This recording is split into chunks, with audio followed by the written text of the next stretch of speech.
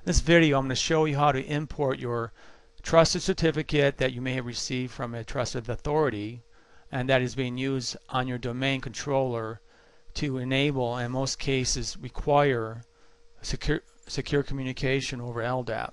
To do so, you must import that certificate into the Java key store, which is used by GS4. You can see from the screenshot here that this is the command that you will use.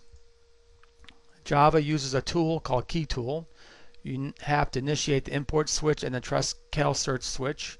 You also have to initiate an alias and give it a name. In this case it's called GoPrint. It can be any name you like, but you can't have two aliases, and there cannot be spaces between the alias names, so technically it all has to be one word.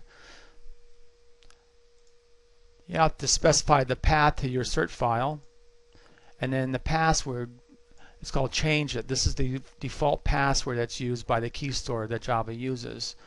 Now you need to know that GS4 does install JRE and also JDK, and it's found under the GS4 JRE directory, so there isn't any need to import, or install the JDK and the JRE on your system, on your server. It's already specified under the GS4 directory.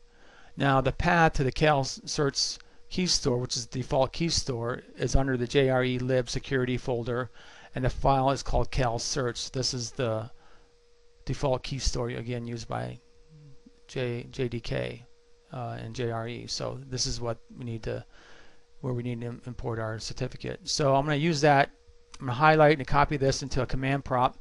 You notice I'm already at the GS4 JRE bin directory because that is where the Java key tool is located. So it's just easier to navigate here and then initiate the command from there. In this case, I'm going to hit paste, and I'm going to hit enter. And if successful, it will returns your certificate, and then it asks you at the very end if you want to trust it, and you hit Y for yes, and that is it. The certificate is added into your key store. Now, if in many cases your certificate authority also initiates or creates an intermediate cal, and if that's the case, you also have to import that one as well. So today, a lot of the cals authorities use two certificates, and you need to import both of those to successfully import your cal. And that is how you import a cal into GS4.